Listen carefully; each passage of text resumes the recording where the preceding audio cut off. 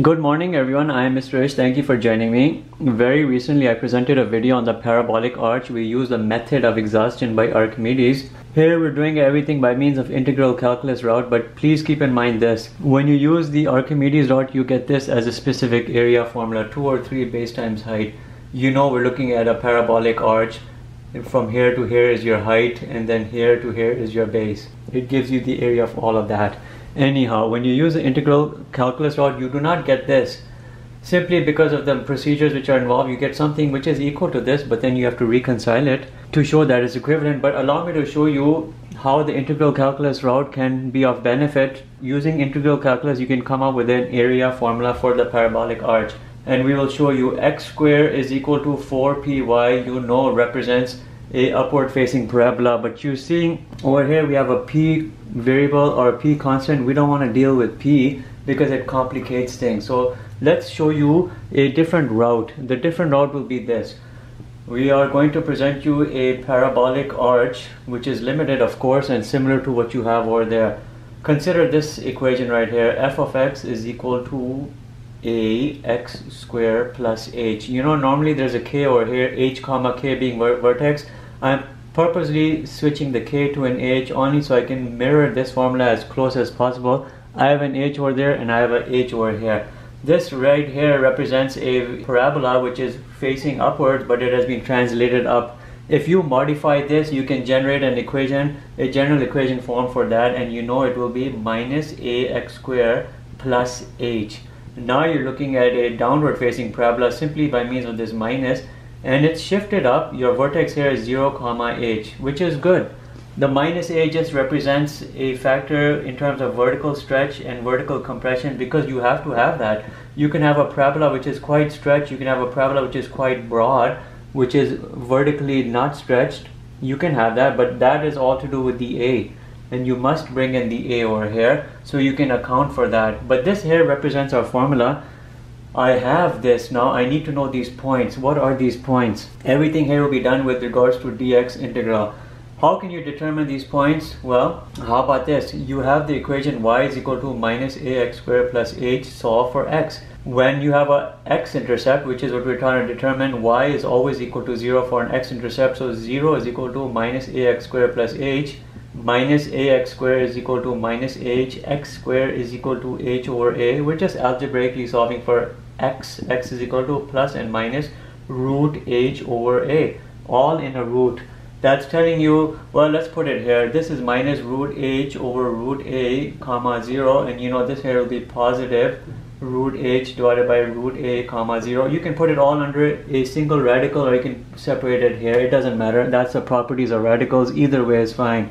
Now we have everything we need for our integral. We have a function which is right here before you, minus ax squared plus h. We have our limits. Let's create our integral. Area with respect to x for this area right here is going to be equal to our limits. But I want to use the even function property. If I were to look everything from here, I can just do from 0 up to here and then times 2, which is what I want to do. 0 up to my limit root h over a. Root all including h over a, and then I have minus ax squared plus h dx. This here is going to help me get to a formula for the parabolic arch area, and it's good. Minus ax cubed over 3 plus hx, because x here is our variable. We have a 2 sitting out, and then we're looking here from h and a within a root and 0. Don't put 0, just put this.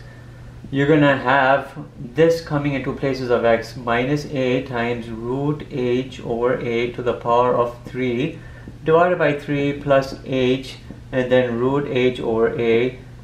You have a common denominator. Let me clean this parentheses out. You have to do all of this. You have a common denominator 3, you have a 2 sitting out. This will just be minus a, but now I'm going to write it in an exponential form. Root of h over a, all of it which is under a square root to the power of 3 is really 3 over 2. Plus 1 goes in 3 times, you'll have a 3h, and then you'll have here h over a to the power of 1 over 2. Take this 2 over 3 and push it out. That's what I'm doing.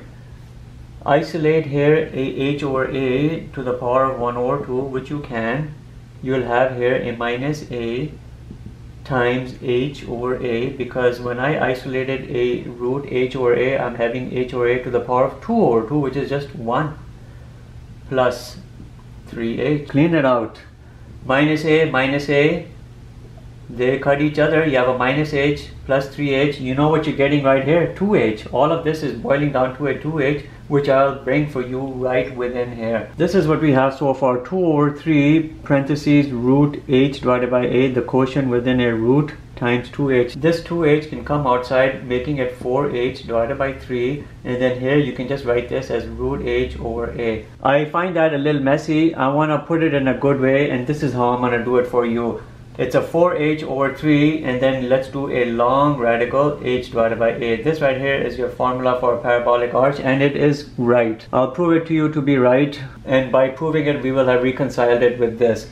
And let's show it to you. Now we're going to prove that this formula is good for you, utilizing this as an example. If you were to complete the square over here, but before you complete the square you can determine your x-intercepts. If x is equal to 0, obviously you're having a origin in intercept. You can also do minus 2x, and then you will have x plus 6. You are obviously getting over here a minus 6 comma 0 as a x-intercept, which is fine, nothing wrong with that. Now we have to determine our vertex.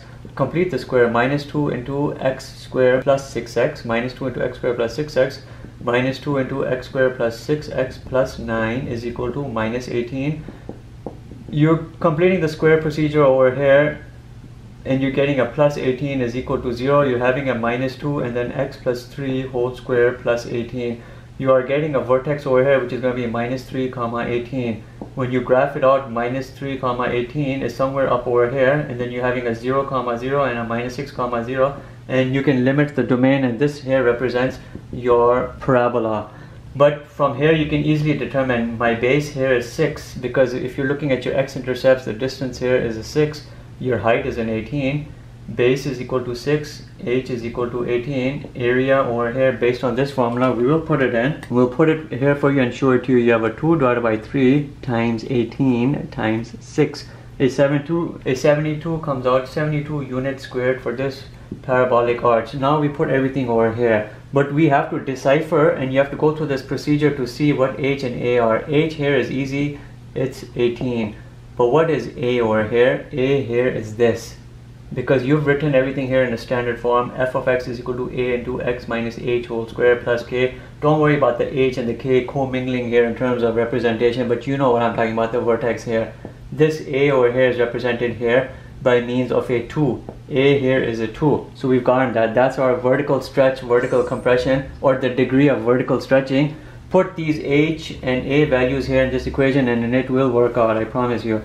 You have an a2 right over here. That's a square root of a 9, which is a 3. From here you're getting a 3. You're doing 4 times that h value 18 times a 3, then divided by a 3, which is there in the denominator, and you're getting a 72, and it's working out.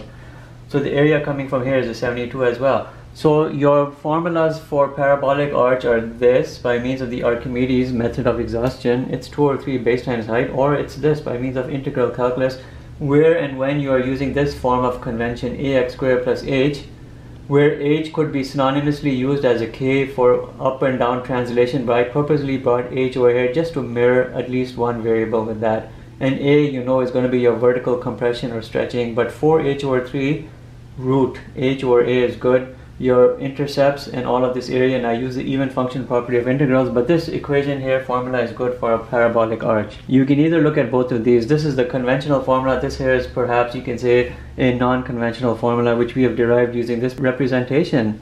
Have a great day. Thank you for watching. Bye.